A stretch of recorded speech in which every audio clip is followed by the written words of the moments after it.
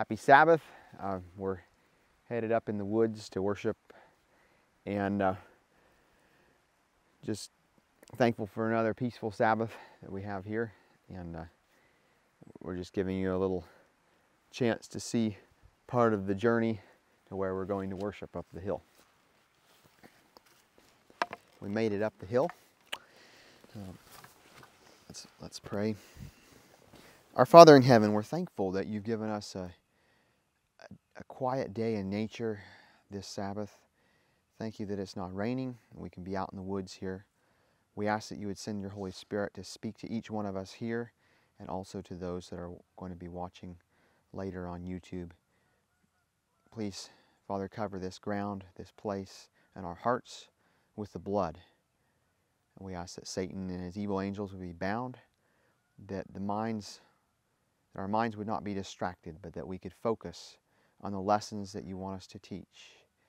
Father, I ask that you will send the Holy Spirit to be the teacher. I am not the teacher, you are the teacher. And let me just be your assistant to assist you in teaching what you would want to be taught today. And I ask this in the name of your Son, Yeshua, Jesus. Amen. Okay.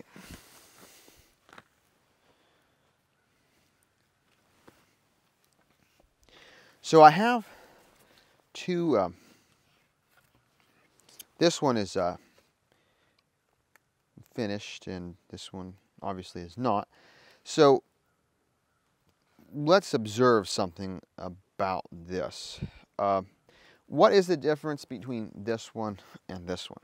It's like one's in and then one's out. It's like the wraparound, you know. Oh, okay. I don't know how to describe it. Okay, so the direction of the way that it's held, the direction of the spiral. Mm-hmm. Okay. Good observation. We're basically just wanting to observe some differences about these two. What would be another difference? One has bark on it and one doesn't. Okay. What would be another difference? One is taller. Okay. One is greater length than the other. All right. There is another difference. One has a handle and then one doesn't. Okay. Good. Yeah. One's finished, the other one is unfinished. Okay. Yes. Good observation. There's another observation that I think is significant. It's been touched on, but it's a significant difference. Color? Color, yes, definitely. Color is different. We're observing more and more about these two sticks. Another observation that a major difference between one or the other. The finish has been put on to preserve it. Okay, yes, that's a very good observation. I hadn't thought about that. Yes, that is significant. We will go back to that at a later time. Okay, let me make it easier to get the answer that I'm looking for. So, what is the difference in texture between these two? One is soft and one is more rough. Okay, so we have a smooth one and we have a rough one. So, in order to make a rough piece of wood smooth, what do we need to do? Sand it. Okay, but before we sand it, there's another step. Remove the bark. Okay, and how would we remove the bark? I wouldn't know. By shaving it with a knife. Okay, you could shave it with a knife. Boil it in water. Okay, you could boil it with water. Okay, that's significant. So in order for something that's rough to become smooth, we could cut it or we could boil it. So, yes. So if you were a walking stick, would you rather be a beautiful smooth walking stick or a rough one? I'd rather be a live one. Oh, but that's it. But see, that's impossible. In order to You've been cut off. in order to be a walking stick, it has to be Dead. cut off. Yeah, cut from the source of life. Well, there is a walking stick that isn't cut off from the source of life. Could you explain that to us? You've seen them in the woods. They're a creature Oh. called a walking stick. Oh, okay. There is an insect that is it's okay. A walking stick. It looks similar to a walking stick. Yes. So in order to be a walking stick, though, that we can use that would help us in our hiking, the tree has to be dead. We have to kill it, cut it off, or we could find it dead. So we would you prefer to be a rough walking stick or a smooth one? Probably a smooth one. Smooth one. Okay. What about you? What would your decision be if you could be a walking stick? I like the rough. I like the way it is. You like the rough one. Okay. So one thing that's interesting about this one is that oh, does anyone want to guess before we look at that? Does anybody want to guess, or, well, Daddy I don't think would have to guess. He would probably know. What kind of wood this would be?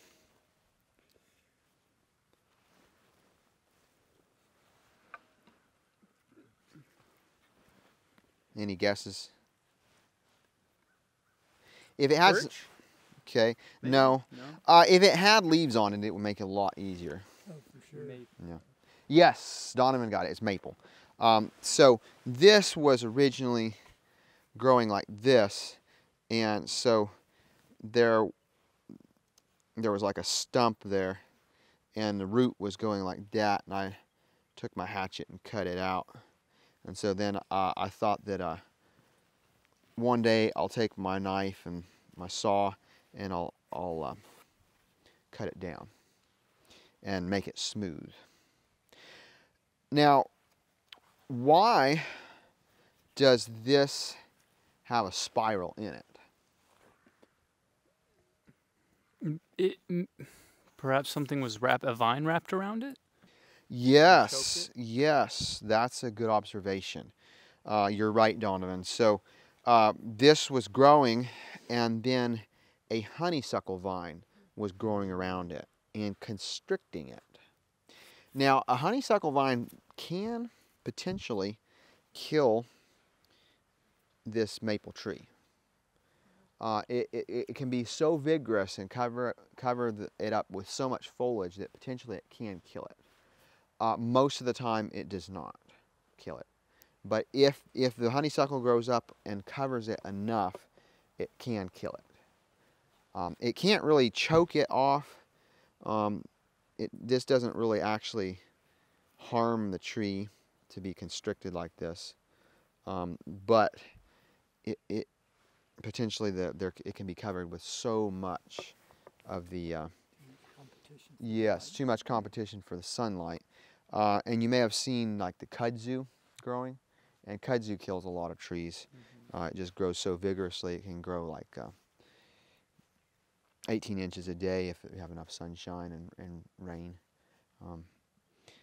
So as we're observing these pieces of wood that our Creator has created and that man has shaped and cut, what are some lessons that we can learn that would apply to our lives?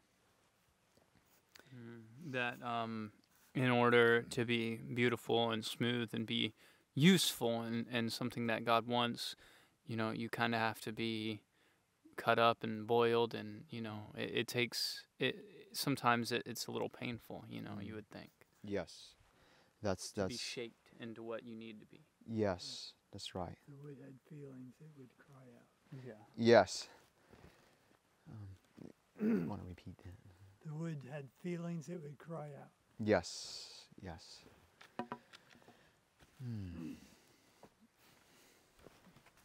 Beauty comes from challenges. Yes, yes.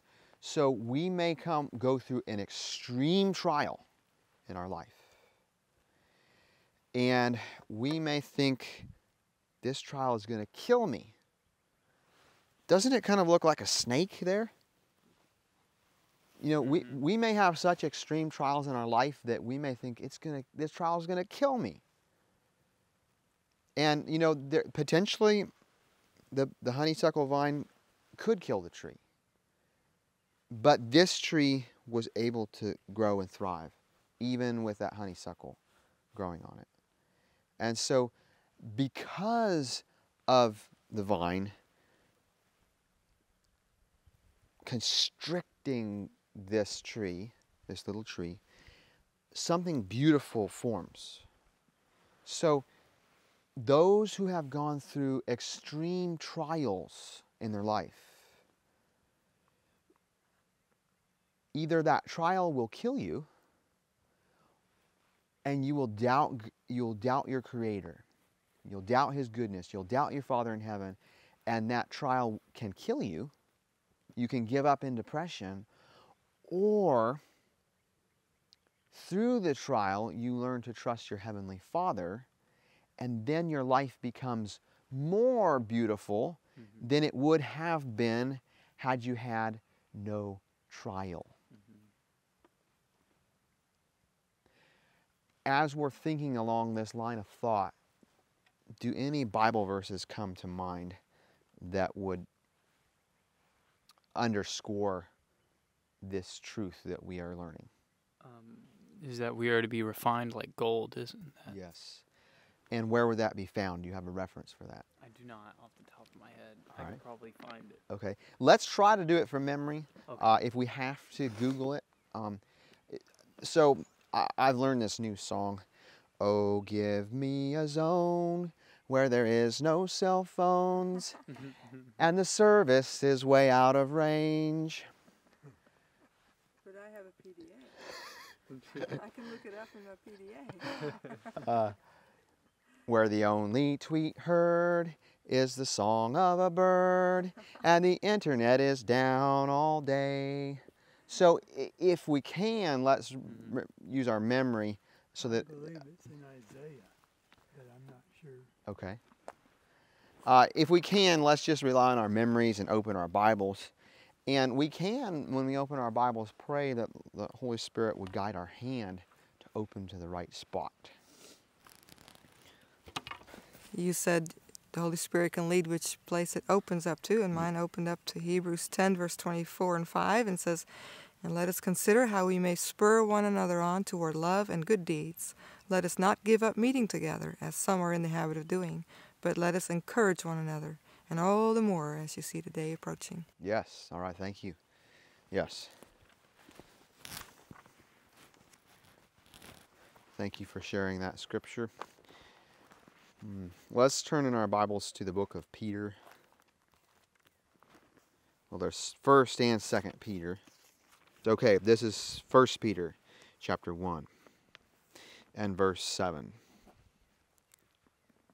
That the trial of your faith, being much more precious than of gold that perisheth, though it be tried with fire, might be found unto praise and honor and glory at the appearing of Jesus Christ. Tried with fire. So in order to take the bark off here, we could put it in boiling water, and then eventually we could strip this off and it would be very smooth. What trials are you going through in your life? Do you feel like the heat is being turned up? As the heat of the trial is turning up, and you feel this extreme heat, you have two options. You can decide, my Father in heaven will be with me in this trial and I will trust Him. Remember Job. He said, "Yea, though He slay me, yet I will still trust Him." You can stand like Job, believing, choosing to believe that in your trial, in the heat of your trial, that God, your Father, has a purpose. Your Father in heaven has a purpose in allowing you to go through the trial. Or you can be like Job's wife and say, curse God and die. When people say in their mind, oh, God doesn't care about me, He doesn't care about the trial that I'm in, they start giving up hope.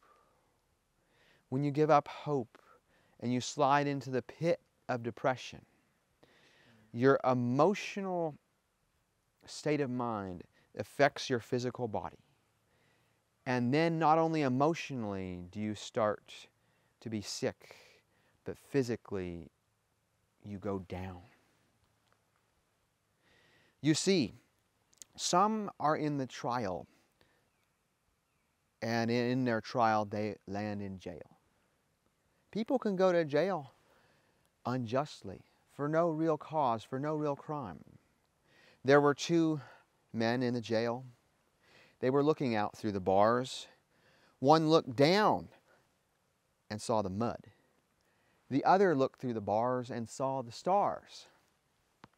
What are you going to do in the trial you go through?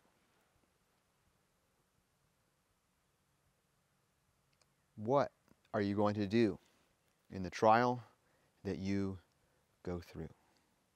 I would prefer to be like Job. Yes, yes. Yes, may it be so. He set us an example. He lost his children. He lost his wealth. He lost the emotional support of his wife. His friends came and told him, you must have done a sin and that's why God is punishing you. So even his friends misunderstood him, or they misjudged him. They did have good intentions. For them to spend 4 days with him, they had concern for him. It was a week before they even spoke. Yes. They spent a week with him before they even said a word. One whole week with their friends before they spoke up. Yes. So in your trial, you may have someone who tells you, oh, God is punishing you for a sin. In Job's case, that was not correct. However, some of us do bring trials upon ourselves. Some of us do bring sickness upon ourselves because of our choice to sin. There was a man named Cimbolini, and he was like a bee that had gone from flower to flower and pollinated so many hundreds of flowers. And then he came down with the STD. And he felt like there's no hope for me. And some Holdeman Mennonite missionaries came to him and they said, yes, there is hope for you. There is forgiveness for you. There is forgiveness through Yeshua, through Jesus. You can be forgiven. You can have hope. You can have healing. We can bring trials upon ourselves because of our choice to sin. If you're a young person, choose the path that Jesus, Yeshua, has laid out. To go outside of that path will only bring you pain, sickness, and sorrow. Is it possible to choose that path without a relationship with Christ first? That's a good thought, yes. In order to walk in the path, you have to trust the one who laid that path out. And know him. And know him. The Bible says, the grace of God that leadeth to salvation hath appeared unto every man. Where's that found? It's in the New Testament, I know that. Do you know? I wish I did. I'm sure I could look it up. It's in the book of Titus. Okay. Oh. You should know that one, Dad. I do know it. I just don't know the reference. I would say you should know the reference. So, I'm referencing my son. Titus. No, you're not referencing me. You're referencing the counsel that the Apostle Paul wrote to the Titus in the Bible. Oh, okay. Yes. Well, there's a group of people in the Bible that asked Jesus, what happened to you? So somehow they had a relationship with him, but they didn't know who he was. They didn't know his name. Knowing God is everything. If you do not know God, you know nothing. Well, they knew him, but they didn't know his name. Mm. They didn't know what happened to him. Okay.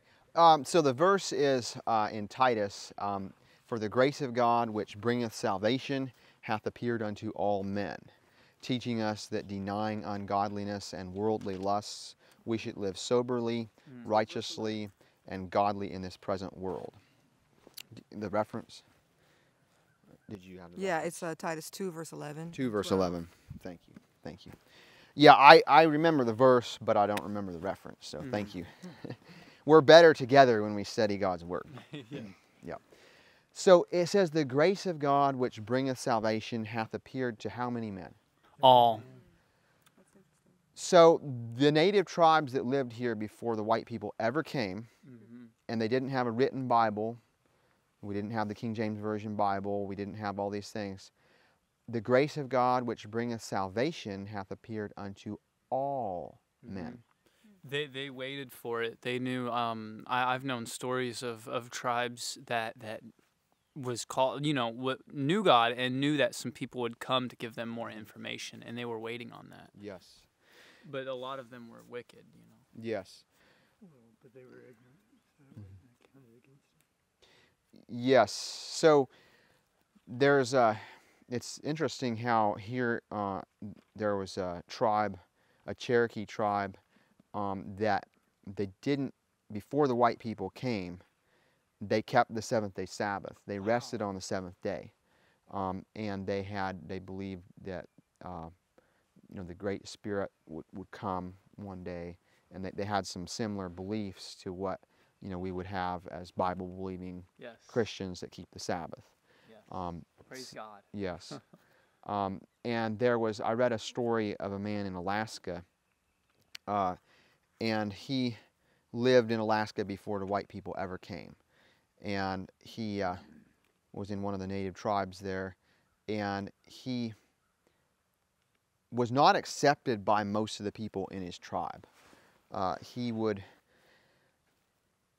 They would say, well, if you eat this berry with this kind of meat, you'll be cursed, and so they had certain rules about what you can eat with what, and he would just laugh at him, and he would break the combination and just eat it, Superstition. Yes, and so. For them, it would make them sick. And that's true. If they believe it. Yeah. That's true. And so, like within where he was at, like those that were leaders in the tribe, and that, like the witch doctor, the witch doctor would like go into a trance, would hold arrows and go into a trance, and then as he was in a trance, those arrows would just like leave his hand, and then later the arrows would come back with blood. And so the witch doctor would see where the herd is, what direction to go, and then he would tell the people which direction to go, where they would find them. That reminds me a lot of popular music artists today. They say that when they perform, they go into a trance as well, and they just go into a trance. It's like another spirit comes into them. So then after, this man would, the witch doctor would receive a vision, and he would see where this herd is, and he would tell them where to go. But this other one he was different than the majority of the tribe. He was the Great Spirit told him that one day there will be men that come that are all white, and they will have a black book. And so when he told his people that, they laughed at him. Mm. And you know, white people, you know, well, he didn't tell them the word book because they didn't have books, but they would have something black. He didn't use the word book. He described it. It would be black, and it will, you know, be like, you know, he described it'll have be black, and then it'll be like white leaves, and then it will then they will talk from it. Wow. And so he described the Bible, and so then he died before any white people ever came. He was So a prophet. yes, he was a prophet. That's true. And there were some prophecies and it was, since they didn't have books, they orally passed down, and so later the elders were like, okay, wow, you know, they could see that there was fulfillment of it. And so there is a verse in Zechariah, and I don't remember the reference right now, but it speaks of, it says, you know, what are these wounds in your hands? So there are people in other countries that never had a Bible, and the grace of God that brings salvation did appear to them, but they did not understand the story of our Jesus, Yeshua. They did not understand that. And so then when they get to heaven, they will see Yeshua. They will see Jesus, and they will ask, what do these scars mean? Wow. And they will learn the story up there. Now, we are very privileged to know the story here. Yes. We are very privileged. But they had a relationship with him. He knew them as his own. Zechariah 13, verse 6. Okay, let's turn there in our Bibles. Zechariah chapter 13 and verse 6. And one shall say unto him, what are these wounds in thy hands? Then he shall answer, those with which I was wounded in the house of my friends. Wow. Yes. In the house of my friends. I have been blessed. Yes. You know, and it is not clearly stated that this is referring to Yeshua, but we can look at other verses that do clearly state where Jesus said, I was wounded in the house of my friends. So by comparing Scripture with Scripture, we can know that this refers to Jesus, to Yeshua. Praise God. So I have the privilege that here and now that I can tell people, teach them the story of Jesus and teach them about this from the Word of God. But there will be those that never had the opportunity. They never had the Bible. They never had a teacher. They never had someone to teach them. And then when they get to the kingdom, Jesus will have a crowd. Yes. And he will teach them. Yes. The next verse is the verse Jesus quoted to the disciples. A sword against my shepherd, and against the man that is my fellow, saith the Lord of hosts. Smite the shepherd, and the sheep will be scattered.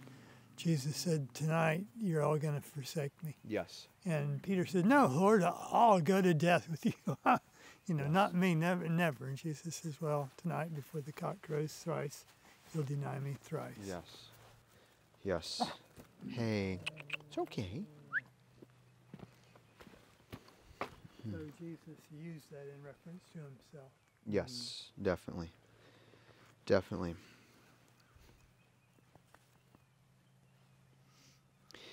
So when we are in the kingdom with our Heavenly Father and with Yeshua, his Son, will we have any scars? No. The only one with scars will be Jesus. That's right. If we can call them scars. I have a couple machete wounds here.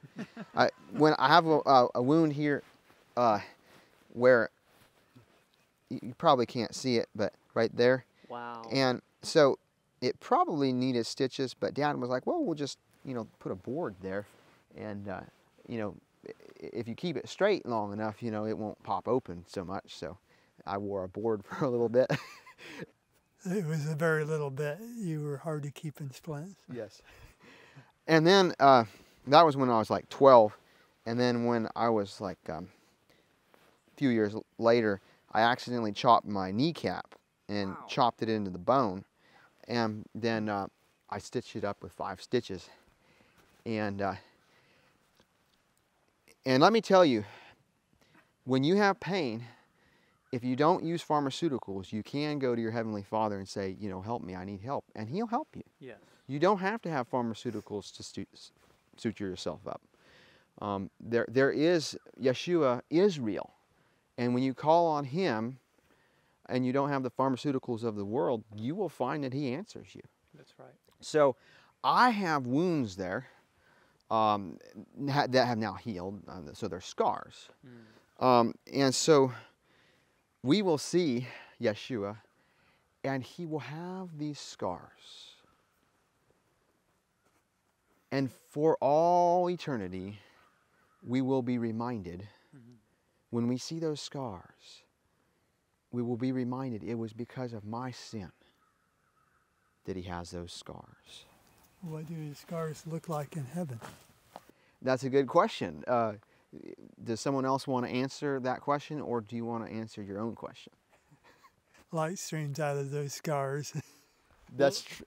Yeah, not only that about the sin, but it's also, that's the price He paid for us. Yes. You know, that's the love. It shows the love of God for us. That's right. You know, which is much greater than any sin, you know, is the love of God. Yes. Yes. How far we have fallen from the standard of righteousness, but we have not fallen farther than the depth of His mercy. Amen. Praise God. That's right.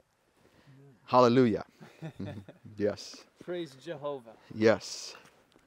Let us turn into our Bibles to Isaiah 53, chapter 53. 53 and verse 5. Isaiah chapter 53 and verse 5. He was wounded for our transgressions, bruised for our iniquities. The chastisement of our peace was upon Him, and with His stripes we are healed. All we like sheep have gone astray. We have turned every one his own way, and the Lord hath laid on Him the iniquity of us all. He was oppressed and He was afflicted, yet He opened not His mouth. He is brought as a lamb to the slaughter, openeth not His mouth. All we like sheep have gone astray. We have turned every one his own way, and the Lord hath laid on Him the iniquity of us all.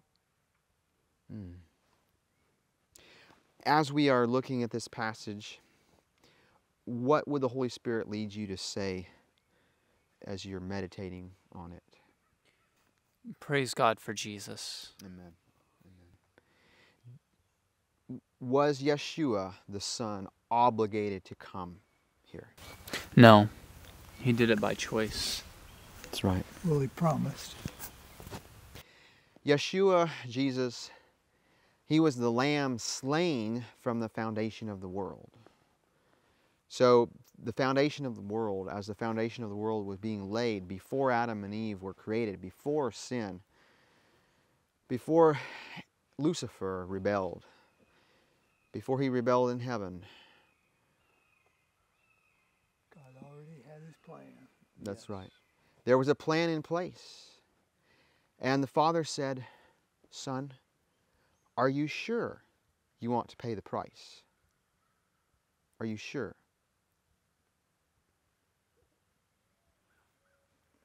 Love cannot be forced. Yes. They, And free choice cannot be forced. yes, they agreed together. They agreed together that the Son would come and pay the price. All true learning requires freedom. Yes. Yes. So the father said, "Son, are you sure you want to go? Are you sure you're willing to be beaten, mocked, misrepresented, hung naked on a cross, and die because of separation anxiety?" See, it took about 3 days at least, or a week, for someone crucified to die. But when Yeshua was hanging on that cross, and he heard those words, well, he prayed, my God, why have you forsaken me?" So, for all eternity, Yeshua had prayed to his Father and received an answer. But that time, when he was on the cross, he prayed to his Father and received no answer. The Father turned his face away. How deep the Father's love for us, how vast beyond all measure, that he would give his only Son to make a wretch his treasure. How great the pain of searing loss! The Father turned his face away, as wounds which mar the chosen one bring many sons to glory. Behold the man upon the cross, my sins upon his shoulders. Ashamed, I hear my mocking voice call out among the scoffers. It was my sin that held him there until it was accomplished. His dying breath has brought me life. I know that it is finished. I will not boast in anything, no gifts, no power, no wisdom, but I will boast in Jesus Christ, his death and resurrection. Why should I gain from his reward? I cannot give an answer, but this I know with all my heart: his wounds have paid my ransom. Why should I gain from his reward? I cannot give an answer, but this I know with all my heart: his wounds have paid my ransom. Does anybody know the reference, my God, why hast thou forsaken me, in Psalms? I think it's Psalm chapter 25, if my memory serves me correctly. Yes. That is the most absolutely the most prophetic of Jesus and what he went through chapter in the Bible. Yes. And it's interesting that he said that as he died, all those people were Jewish and they had most of the Psalms memorized. So when he said, my God, why hast thou forsaken me? It came to their remembrance, the Jewish people, it came to their remembrance, what have we done? We have just crucified our Lord, you know, because it says they would cast lots for the clothing and all. It was so predicted so finely that, you know, they would have remembered that and they would have understood what happened. Wow. Yes, unfortunately, they had many of them had a form of godliness, but denying the power thereof. And they knew the scriptures by heart and memorized it, but they didn't recognize, they didn't make any connection between what Jesus was crying out on the cross and what was written in their scriptures. Psalm 22. 22, okay. 22. Right. He says, my, God, why hast thou forsaken me? Why art thou so far from helping me and from my words of my roaring? It says, I am poured out like water, and all my bones are out of joint, which would happen to you when you're being crucified. My heart is like wax. It is melted in the midst of my bowels. His heart exploded when he died. My strength is dried up like potsherd, and my tongue cleaveth to my jaws. And thou hast brought me into the dust of death. He asked for water, you know. He said, I thirst. And what did they give him? They gave him wine and vinegar. On a sponge. Which he refused once realizing what it was. Yes, he refused. It says, for dogs have compassed me, which, you know, they called dogs like Roman soldiers. Gentiles were called dogs. The assembly of the wicked hath enclosed me. They pierced my hands and my feet. Imagine that coming to your remembrance when this man that you have crucified for no reason, and he says, he references this, and this comes to your remembrance. They pierced my hands and my feet. How could you deny that? Wow. He trusted on the Lord that he would deliver him. Let him deliver him, seeing he delighteth. That's exactly what they They said. quoted that in mockery, but God Yes. said it in prophecy. They part my garments among them and cast lots upon my vesture. It's so clear. Yes. It's so clear. Yes. There's people out there that say, oh, the Bible's not true. That's just a philosophy. Well, David is a historical person that can be, it's in archaeology. Yes. That can be proven from archaeology. And he wrote this, and we have manuscripts. Any rational human being looking at the evidence would understand that there is a God, and his name is Yahweh, his name is Jehovah, and he did have a son named Jesus Christ. Yes. The evidence is so vast that you would have to bury your head in the sand. Every great scientist was a Christian, or believed in God and believed in Jesus to some extent, and until nowadays. But you think of Nikola Tesla, you think of Albert Einstein, all of the great scientists that science reveres, and that was so smart. It was given to them by God. Somebody asked Albert Einstein, what was the greatest invention of all? He said, a blade of grass. And they're like, what? He's like, well, without the grass, there would be no roots to hold in the topsoil. And then we would have mudslides, and our topsoil would wash away. And then we couldn't grow our food. And then we wouldn't be able to eat. And then we couldn't be able to think and plan our inventions. Wow. So he didn't, and at that time he didn't explicitly state. But he was giving glory to God, because people expected that he would say, well, this invention or that invention or my inventions that I have invented. But no, he recognized and he pointed out the fact that no human being had invented a blade of grass. Wow. Praise God. There was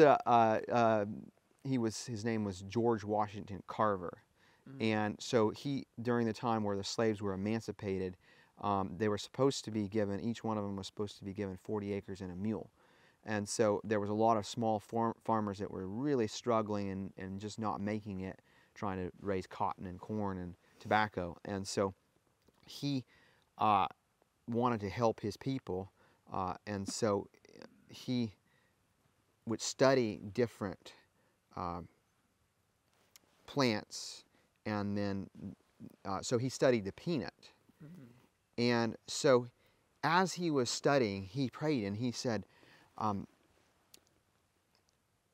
Father in heaven, would you please show me the mystery of the universe?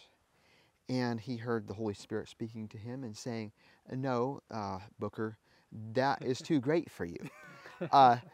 I will give you a peanut. That is more your size. And so he studied peanuts, and he found out that, oh, okay, well, the cotton, the corn, the tobacco is robbing the soil of nutrients, it's taking out all the nitrogen.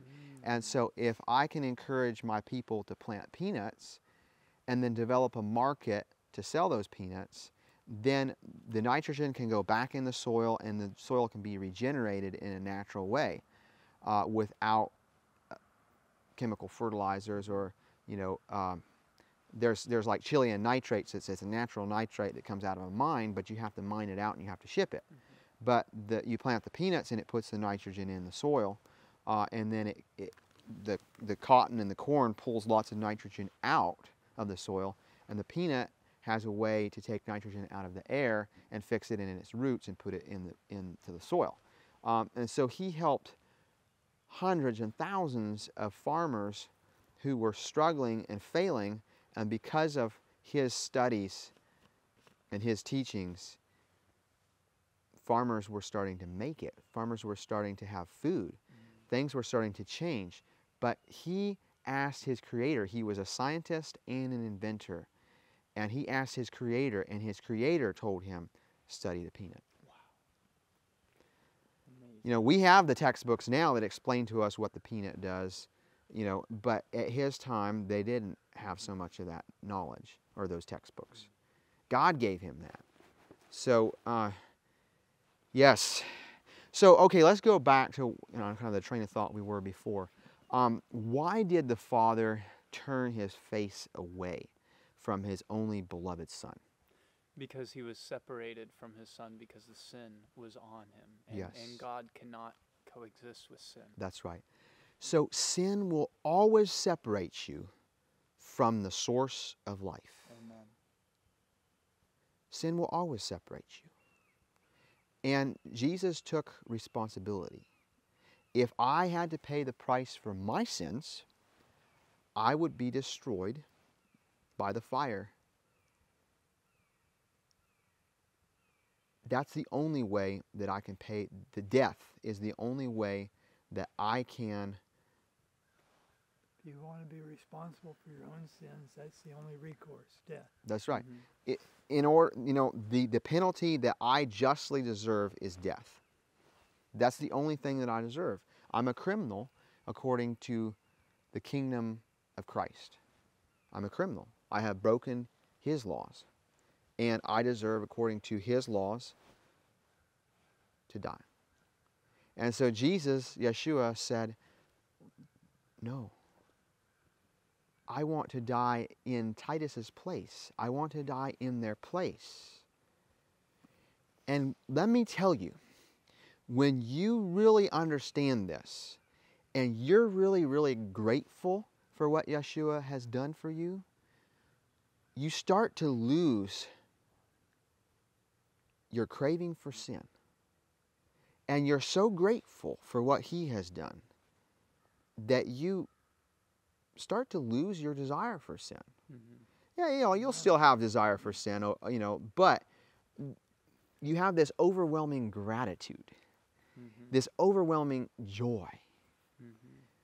And you'll find that the sin that had such a hold on you starts to get loose. The hold that it used to have, sin starts to lose its grip on you when you are so grateful. Sin has no meaning Yes. or purpose. So let's, before we're going to wrap this up soon, let's look at this. So we were in Isaiah chapter 53. He was wounded for our transgressions. He was bruised for our iniquities. What is the difference between transgressions and iniquities? Iniquity is lawlessness, correct? Yes. Well, what is the definition of sin? According to God's word, 1 John chapter 3 verse 4. 1 John chapter 3 verse 4 says that sin is the transgression of the law. So that's the definition of sin. Sin is the transgression of the law. So what is transgression? Sin. Okay. So let's kind of understand. Let's try to understand the concept of transgression. We understand the concept of trespassing, right? So you have this boundary. You can go down the road all day long, but if you cross this boundary into your neighbor's property, you are doing what? Transgressing the law. Yes, you're trespassing. You're transgressing the law. So the concept of transgression is the concept of trespassing. So we have the commandment that says, thou shalt not commit adultery. That's a boundary. You step over that boundary and you have sinned. We have the commandment, which one is the...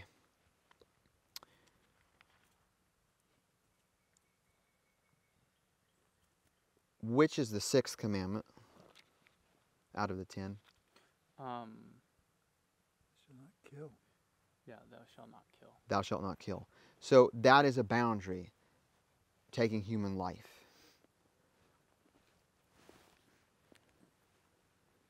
Shall not covet. Thou shalt not covet. So that would be a mental boundary that we should make. So we have these boundaries, like we have thou shalt not steal. That's a boundary that we can choose to cross. And if we choose to cross that boundary, we have stolen, we have sinned.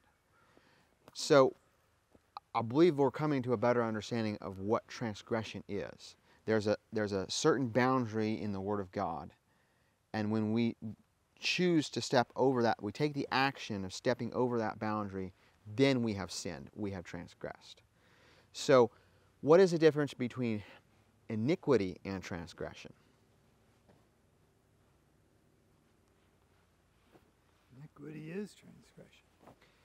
There is a significant difference between the two, although you can't have one without the other. So when a man lusts in his heart for a woman that he's not married to, he is committing iniquity. That is iniquity. You cannot have transgression without first committing iniquity. Iniquity is where you're thinking, oh, I would love to get in bed with her. I would love to have her. And you're thinking about it and you are intending to do it if you get the opportunity. That's iniquity. Transgression is where you have the opportunity and you actually do it. You take the physical action. That is the difference between iniquity and transgression. So whether you have iniquity in your heart or whether you have transgression, either one is destructive. Either one is destructive. That's why we have to have a change of nature, a change of heart. That's right. That's why we must be You're born saying again. Iniquity is transgression in the heart. Iniquity is yes, it's doing it in your mind. But it's not a physical action. It's the pretext. Right. Sin. So it would be impossible to transgress without first committing iniquity. And so man's laws only deal with transgression. They only judge you, you could intend to be a terrorist and blow something up, but they can't judge you on your intentions because they don't know your intentions. They can't read your mind. They can only judge your actions. But your Father in heaven knows your heart. He knows your mind. And so our Heavenly Father can give us freedom, not only from transgression, but also iniquity. You can also be tempted, and that's not sin. That's correct. It's And holding on to the temptation. It's entertaining the temptation and indulging. That's a good point. Thank you for bringing that up, Daddy. What would the difference be between iniquity and temptation? Yeah, temptation is the devil's always going to try to tempt you and try to, get you to do something. But as soon as you hold on to it and you set in your mind, okay, it's like, say somebody has a problem with smoking marijuana or smoking cigarettes, and they've just quit, and they've quit and they've been quitting for a while or whatever, and then the devil tempts them. You should go to the gas station and go, wouldn't that be nice? And he's tempting you, and you say, no. Get behind me, Satan. And you rely on the promises. God has broken me free from that sin. He has broken those chains. But as soon as you hold on to that and say, you know what? That would be nice. Nobody would know. I could go and do that, Then it becomes sin. Yes, absolutely. Yeah, so if you're a man and you're thinking about a woman, you're like, oh, I'd love to be in bed with her. Oh, and you're thinking that. And you're meditating on it. It may flash in your mind, and that's a temptation. Yes. The temptation is not sin. But when you allow that thought to grow in your mind, yes. and then you're thinking, oh, and you just allow that thought, you give that thought a home in your heart. Yes. When you allow that sinful thought to a home in your heart, then it becomes iniquity. It's the perfect way to put it. And then as that sinful thought, that selfish thought, has a home in your heart, yes, it grows stronger. And then eventually Satan will seek to arrange circumstances to make it easy for you to do what you had premeditated. Yes. And then it becomes an action. And so there's lust, and when it conceives, it brings forth what? Sin. No. Oh. There's a verse that says that when lust has conceived, it says when lust has conceived, it brings forth, the Bible says, death in the book of James. Okay. Ultimately, Yes. So in the book of James, it says when lust has conceived, it brings forth death. So there is a progression of events that take place. You cannot control if a bird flies over your head. That's like temptation. Satan will flash thoughts into your mind. Yes. Don't feel guilty when you're tempted. But when... Thankful you can go to your Father who'll give you control of the temptation. Yes. So, and power to overcome it. So we cannot control the bird that flies over our head. That's like the temptation. We'll always be tempted. Satan will always flash ideas and thoughts and imaginations into our mind. But can we prevent the bird from making a nest in our hair? Yes. Yes. So let's not allow these evil birds to make a nest on our head. So if we will give Christ, Yeshua, if we will surrender to Him the thoughts that we know are wrong, then our actions will be pure. I don't know the Bible verse, but there's a verse that says, hold every thought into captivity. Yes. Yes, that is...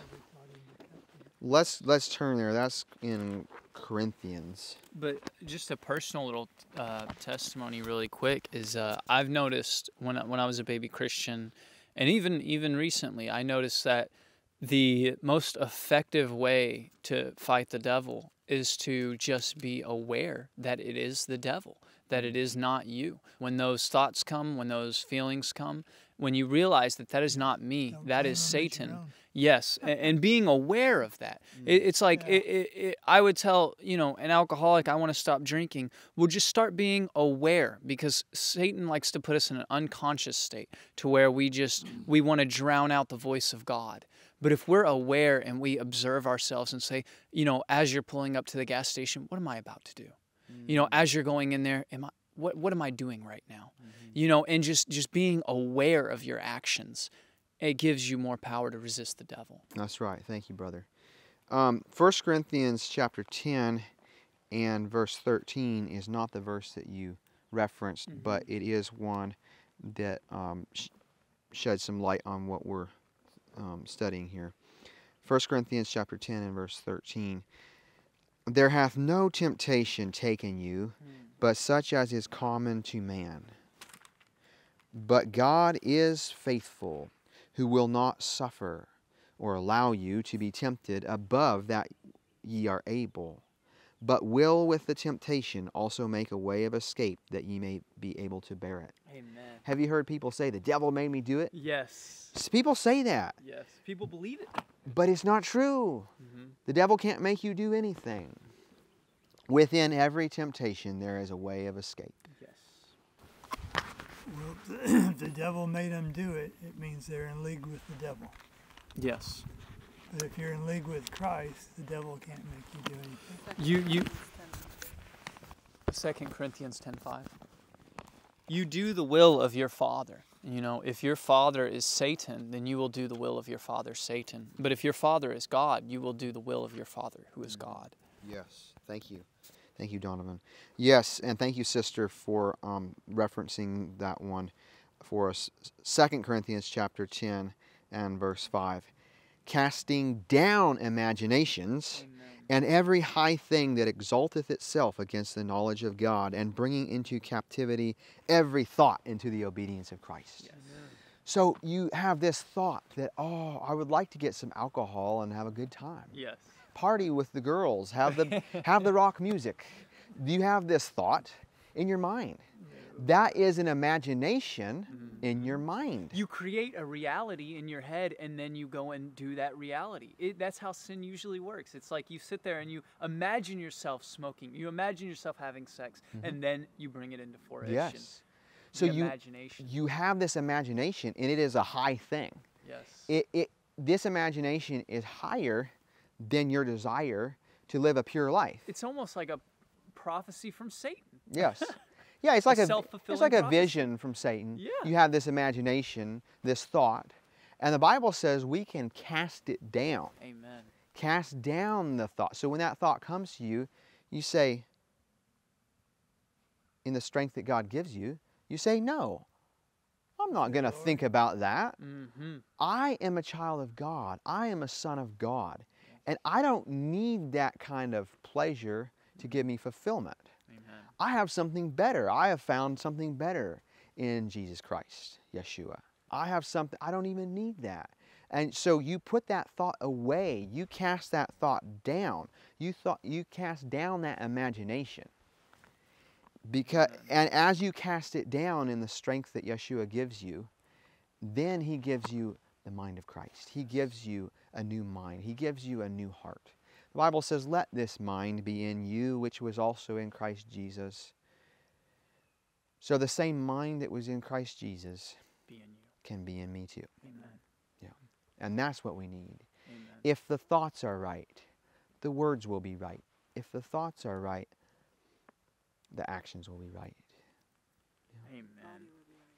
That's right. Yes. If the eye be single, the whole body will be. Yeah. The body follows the brain. Yes.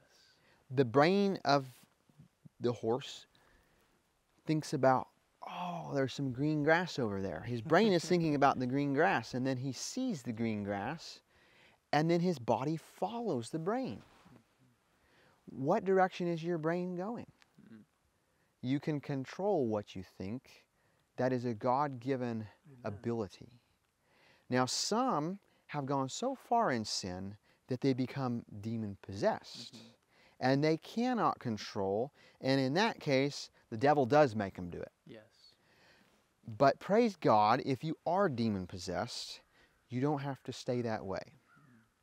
For those who are demon-possessed, there is a great deliverer. His name is Jesus Christ, Yeshua, and He will deliver you when you cry out to Him. Yes.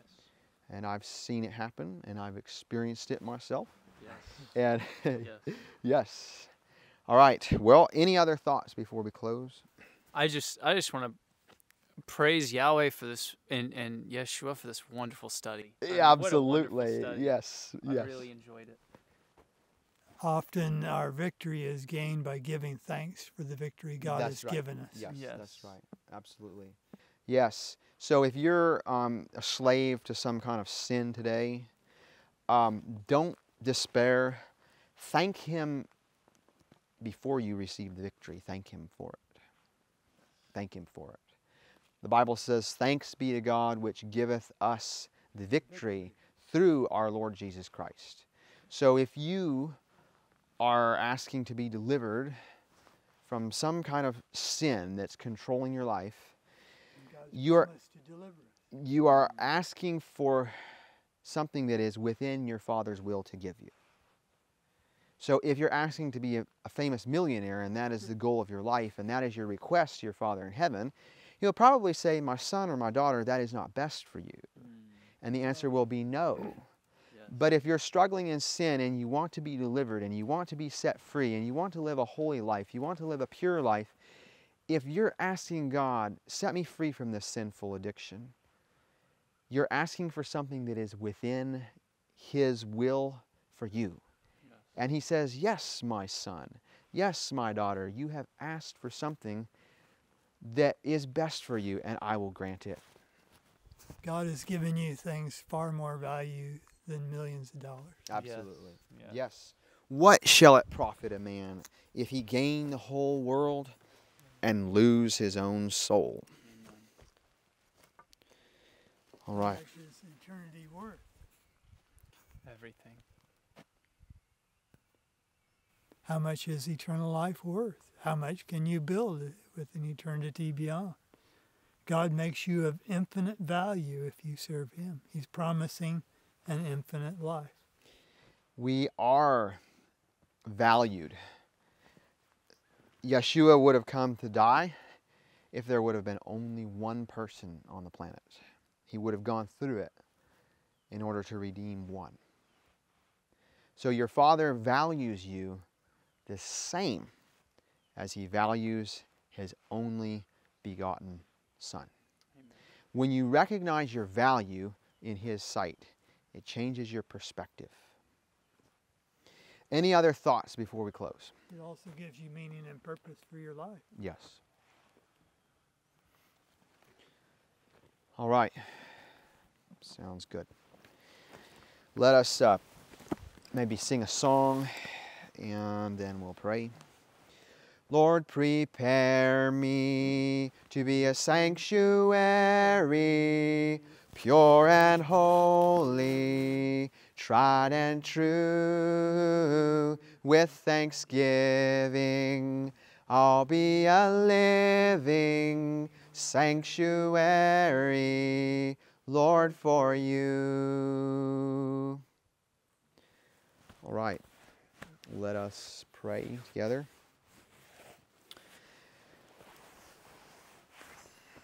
Our Father in heaven, we many times have allowed these imaginations to exalt themselves in our mind, and many times we have fallen into sin. Many times we've been down in the mud, down in the pit. We thank you that you sent your only Son, that we don't have to stay there. Teach us, Father, how to yield up these imaginations, how to cast them out of our mind, so that we can truly live pure, live holy, in a way that pleases you. We ask that you would bless each one here and those that will join us later on YouTube. We pray in the name of your Son, Jesus, Yeshua. In His name we ask. Amen.